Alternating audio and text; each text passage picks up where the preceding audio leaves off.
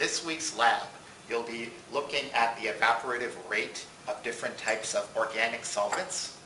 Notice that we are sort of away from water and we are away from aqueous solutions, and we're more into what we would like to call the organics. So you're going to be working with 6 organic solvents.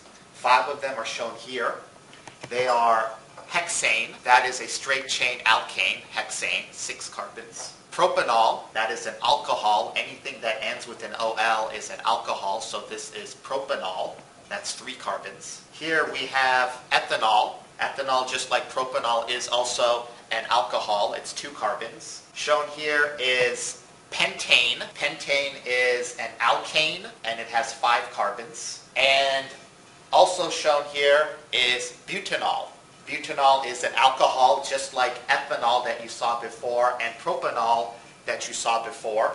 Butanol has 4 carbons, and all the alcohols have an OH group attached to them somewhere within the molecule. So you're going to be working with all of these 5 organic solvents. There is a 6th one that is not pictured here, and that is called methanol. Methanol is an alcohol just like ethanol and propanol is. And you're going to be looking at their structures and determining from their structures their intermolecular attractions. One thing you want to look at when you look at intermolecular attractions is the potential for hydrogen bonding. And alcohols can hydrogen bond. Some of these straight chain alkanes, such as pentane here, hexane over there, do not have the potential to hydrogen bond. So that will affect the way they react with each other, and that will also affect the way they evaporate. So looking at these 6 solvents, methanol not being shown here, you're going to look at the evaporative rate and extrapolate which one of these has the strongest or weakest intermolecular attractions. Remember, when you're thinking about this, think hydrogen bonding, think polar, think nonpolar. Think of all these intermolecular attractions that we've talked about in class. So to start this lab, first you'll cut a piece of filter paper, and some of these strips may have already been cut out and ready in the lab. If not, that's okay. Just take some filter paper that's out and cut them into strips. Okay, approximately maybe this length and this width. Okay, this is approximate. You're going to use our temperature probe that we've used before, and you're just going to wrap this filter paper around. Okay, so I'm just going to wrap this paper around the end or around the tip of my temperature probe. This is where you'll probably will want to have a partner to help you get everything. So now I have wrapped this filter paper around the end of my temperature probe. Okay. So notice that I could adjust it, but you want to get it towards the end. And then let's tape it together. So I have some Scotch tape, and tape that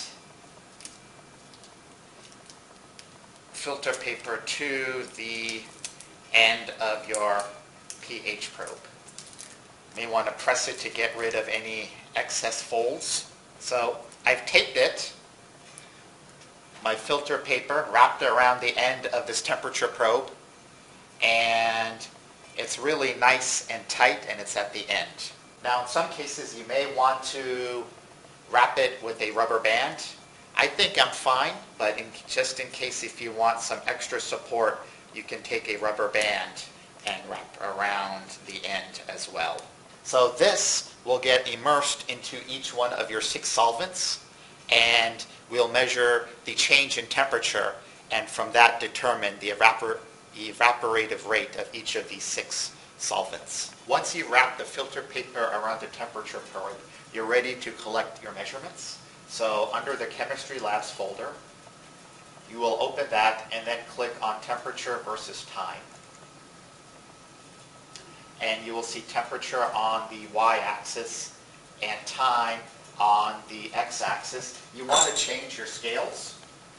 You want the temperature scale to be from 5 to 30 degrees. So click on that bottom 0 and make sure once you make sure that cursor has changed to that squiggly looking line, and change that to 5, hit enter.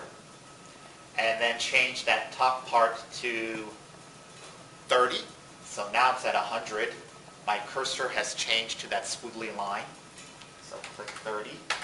And now I am at 5 to 30 on my y-axis. And on your x-axis, you want to go from 0 to 250 seconds. So 0 to 250 seconds, this x-axis is measured in minutes.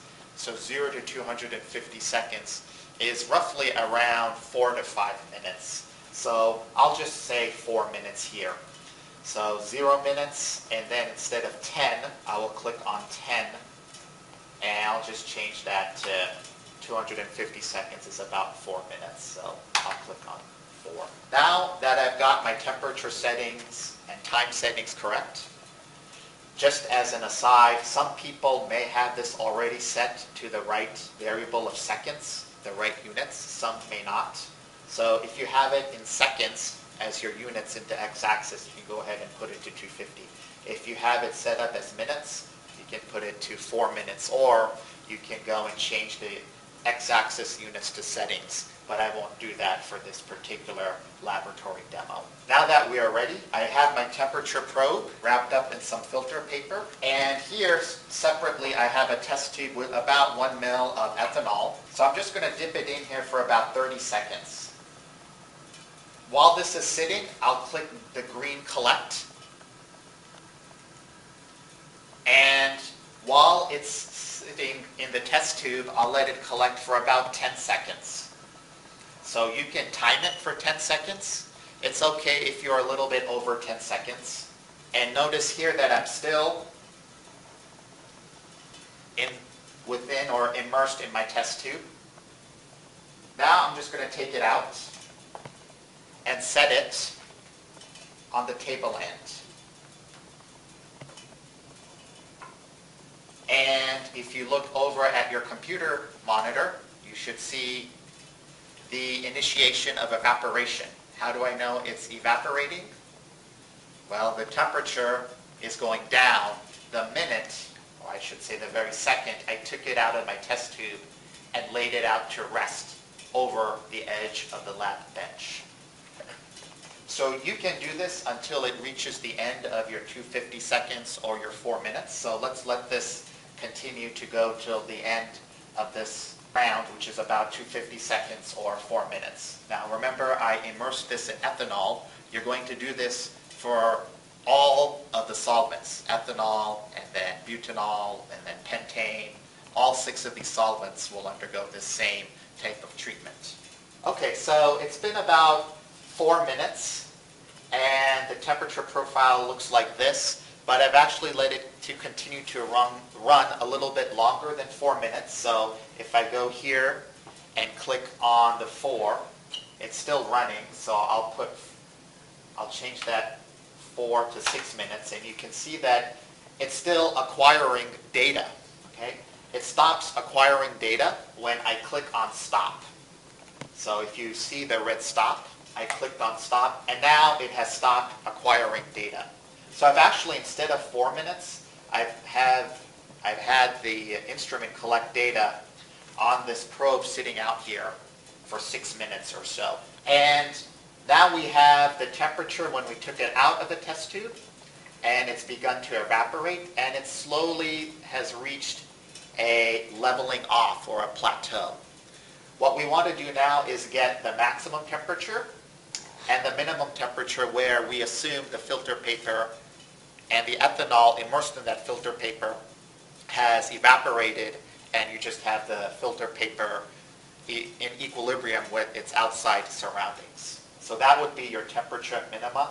The temperature maxima is when we took it out of the test tube, fully immersed in the solvent, in this case ethanol.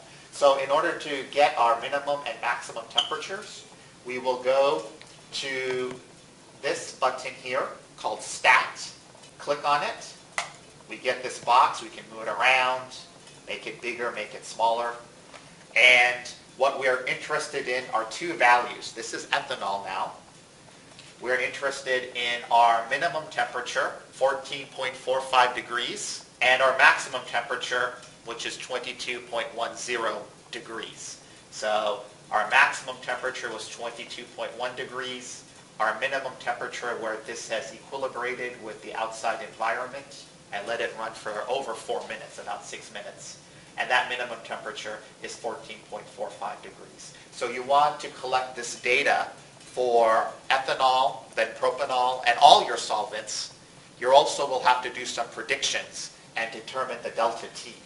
So the delta T here for ethanol would be 22.1 degrees minus 14.45 degrees. Get the delta T for ethanol and get the delta T for all the solvents. So once you've gotten your data of your delta T, which is a measure of the evaporative rate of these 6 organic solvents, you will want to look at trends. But before you actually begin to measure butanol and pentane, methanol and N-hexane, the lab asks you to predict.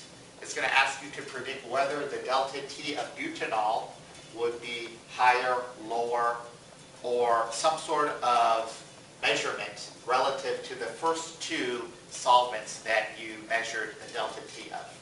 So when you predict, you want to ask yourself, is it going to be less than ethanol? Is it going to be more than the delta T of ethanol? Is it going to be less than 1 propanol? Or will your delta T be more than 1 propanol? And how will you make that type of determination? Look at the structure. Look at the Lewis structure. Look to see for the patterns of hydrogen bonding, such as an oxygen in the molecule or nitrogen in the molecule or fluorine in the molecule. Also look at molecular weight. So before you measure 1 butanol, just do a quick prediction and see if your prediction is correct. And that will give you a better understanding of how these molecules interact with one another. If it hydrogen bonds with another one of its partners or another one of itself, obviously that's going to be a stronger intermolecular attraction, and that's going to really influence how fast it evaporates over time and henceforth the change in temperature. The final thing you want to do is a trend. So the trend that you want to determine in your lab report is the molecular weight or the molar mass of each of these 6 solvents and the delta T. What is the trend? As the molecular weight increases, does the delta T increase or does the delta T decrease? And you want to relate this trend of your temperature difference versus the molar mass, the molecular weight of these solvents, relate that trend to the strength of the intermolecular forces that each of these molecules have. So that's going to be your lab for Chemistry 1520, the first lab.